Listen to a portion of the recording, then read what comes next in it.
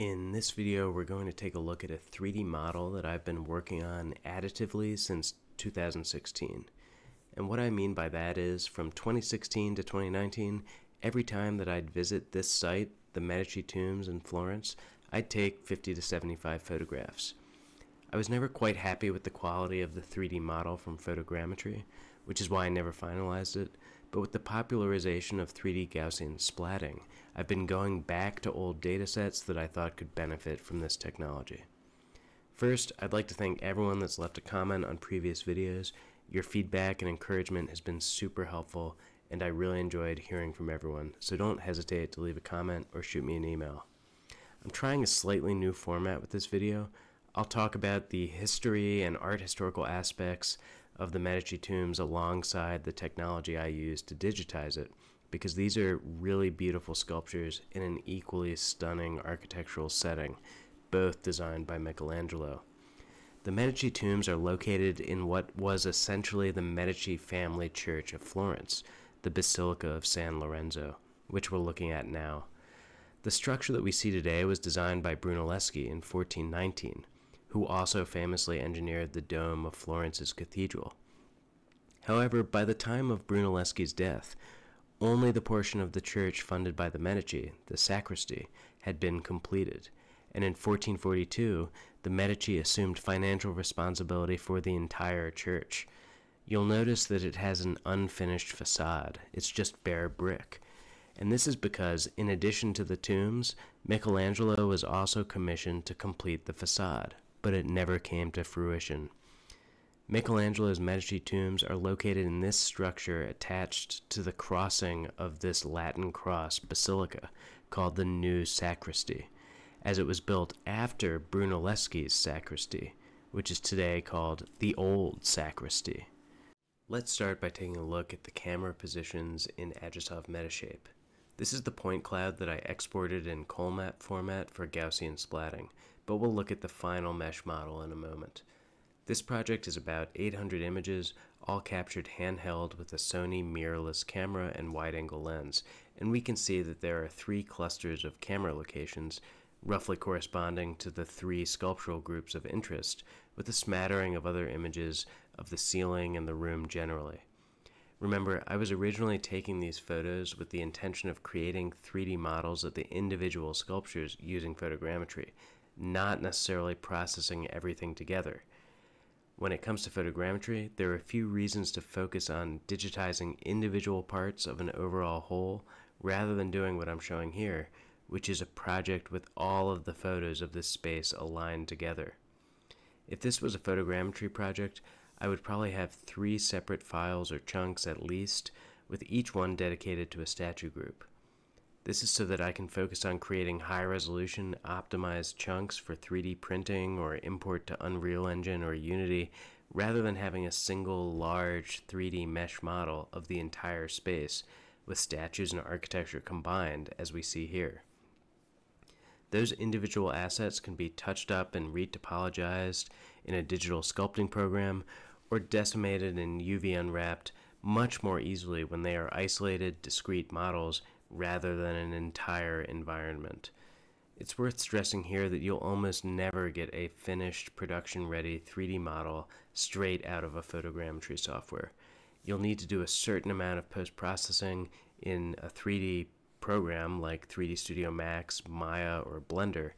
How much depends on the quality of your photographs and your use case. For example, I could definitely reduce one of these statue models down to 200,000 polygons, export it as an OBJ or STL, bring it into a slicer for 3D printing, and it would work pretty well. But it'd be much nicer 3D print if I first smoothed the surfaces, gave it a perfectly flat base, and cleaned up any areas where there was no photogrammetry data, like we're seeing here.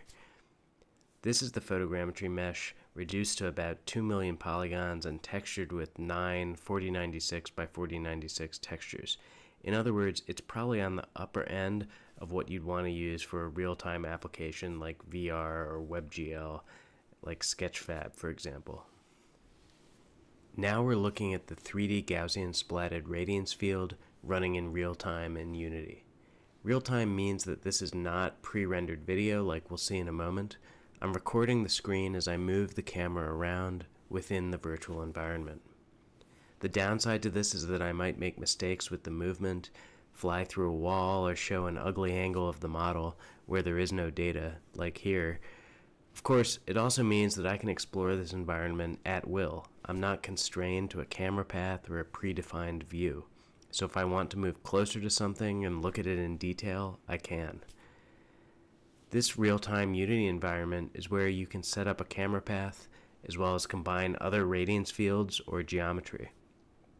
You can even render spherical video out of Unity, and if you want to see a 360-degree video rendered completely from a photogrammetry scan, check out the link to the Arena Chapel video in the description.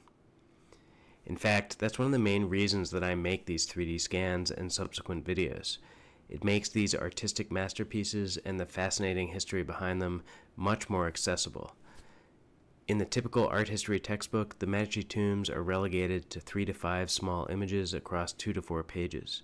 But here we can experience and explore the space as it was intended, three-dimensionally and at scale.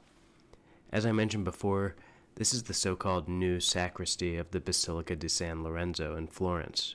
The Medici were one of the most powerful and wealthy families of the Italian Renaissance, and they spent a lot of that wealth commissioning art and architectural monuments in and around Florence. One of those monuments is this space, and the sculptures within it.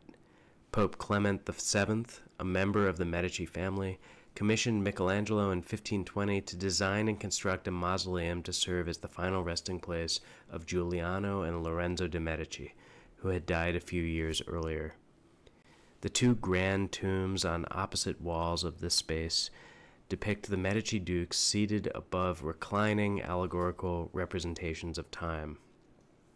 The tomb of Giuliano de' Medici is ornamented with the figures of night and day, whereas Lorenzo's tomb is surmounted by dusk and dawn. There doesn't seem to be any deeper symbolism in the use of these figures on the respective tombs, other than illustrating the triumph of the Medici name over the passage of time, and even the figures of the seated dukes are understood to be idealized portraits rather than faithful representations of what they looked like in life. The allegorical figures are particularly beautiful, and their twisting, elongated, and somewhat precarious positions contrast with the idealized figures of the dukes. Of note are night and dawn. Night can be identified by the clutch of poppies and the owl, nestled in the arch of her legs, which symbolize respectively sleep and death. Dawn appears sculpted in the act of awakening, his body starkly defined by the light of the rising sun, but his head still clouded by sleep and rough chisel work. All of these heavily muscled bodies are at once an ode to classical antiquity and very much within the Renaissance rhetoric of heroic yet fundamentally realistic figurative work. Now I'm going to stop talking for a bit and let you enjoy the rendered video of the 3D Gaussian Splat radiance field. I've tried to capture the harmony of the sculptural decoration within the architectural space and give you some views and details of the sculptures that you might not see even if you visited in person.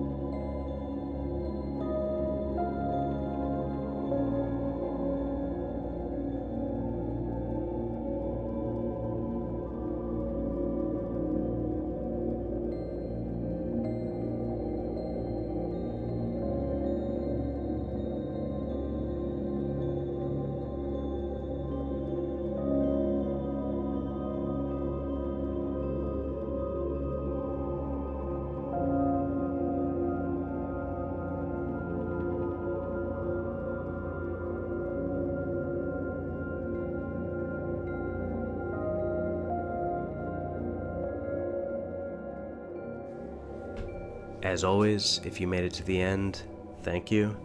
And please do drop a comment if you have any questions or want to see more of something. I do my best to reply to everyone, and most importantly, I find people's suggestions and insights really helpful. I hope you enjoyed this very brief tour of the Medici Tombs. I'm sure I haven't done it justice in terms of eloquence, but hopefully you've seen something new and beautiful, and if you did, come back next time. I'll see you then.